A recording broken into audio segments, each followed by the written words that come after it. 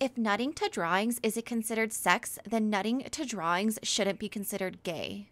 It's quite natural for a male to be attracted to that which has feminine features, and traps have most of those features. It's not our fault they have a dicks. People that like traps are actually more straight because they can find girls attractive even with negative features. Because we are willing to be attracted to more feminine beings than normal people are, we are less gay. Traps are not mere men, but girls with dicks and small tits. We are not gay, we are just more accepting than most people. Thank you for coming to my TED Talk.